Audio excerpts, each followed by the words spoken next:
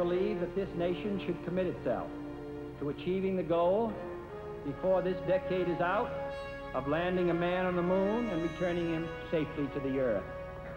It was a sentence that would lead to the dusty surface of the Earth's closest neighbor.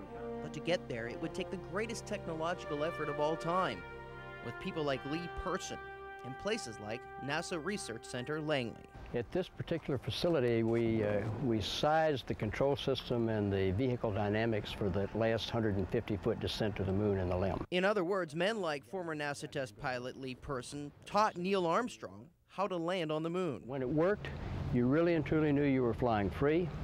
When it didn't work, it was kind of like a puppy on a string. You could tell it was tugging on you. The engineers came in here and they built those craters on the surface of the gantry here, built them up, painted them black, backlit it, and they did most of their training at night. The astronauts also learned how to dock the command module and lunar lander in space with this simulator. Its home was also Langley. But Person wasn't the only man from Langley to contribute to the race to the moon. John Holbolt was a key player. As a matter of fact, he wrote the book on how to get to the moon. He was in mission control when the lunar excursion module named Eagle approached its destiny. As the astronauts, Aldrin and Armstrong, approached the lunar surface, we all began to get a little anxious because they had to divert a little, as you know, to avoid some boulders. And they were using up fuel. We knew it, but the public didn't know it. Armstrong had to take over the autopilot because it was going to put the LEM in a boulder field. But Armstrong's Langley training came through. Tranquility Base here. The Eagle has landed.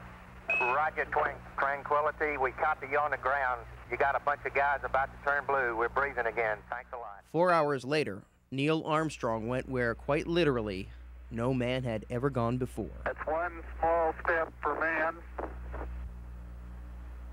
one giant leap for mankind. Von Braun was sitting in front of me just as the landing took place, and after it took place, he turned to me with an A-OK sign. He says, "Thank you, John." Wernher von Braun was the father of American space exploration. Without von Braun, there would have been no space program. Without Holbolt, there would have been no lunar landing. It was very, very exciting to me, and such a rewarding remark that I'll never forget it. And so they had done it. Collins hovering high above Aldrin and Armstrong as they were on board the LEM on the Sea of Tranquility on the moon's surface. For men like Lee Persons as well as John Holbolt, it was the thrill of a lifetime. Everything they had worked for had finally come through. They had done it. Can you imagine how the rest of the world felt?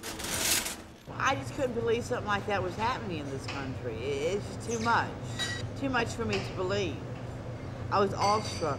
Terry Longnecker was a 17-year-old girl living in Virginia Beach, ready to go to college when man walked on the moon. We needed something like this in the country during the 60s. Those were the tumultuous years. But there was peace on the Sea of Tranquility, and millions watched as a one-time Eagle Scout named Armstrong and his friend Buzz romped around on the moon. I was in Goochland County, Virginia, at Camp Brady Saunders with about 100 other Boy Scouts in a shelter watching Armstrong step out of the capsule. It put chills down my spine to just watch it. Armstrong and Aldrin spent only 21 hours on the lunar surface, but 30 years later, the impression they left on history and the world is still indelible. But what was that impression? What is the legacy of Apollo 11 and the men who flew it? I guess what it really meant was if you commit to something, anything, set your mind to it, you can do it. Well, I'd like to think that that's the case, that if we got together in a unified way, we can solve a lot of problems that still exist today. I just think it's the greatest thing in the history of mankind to date. They were knights in shining armor.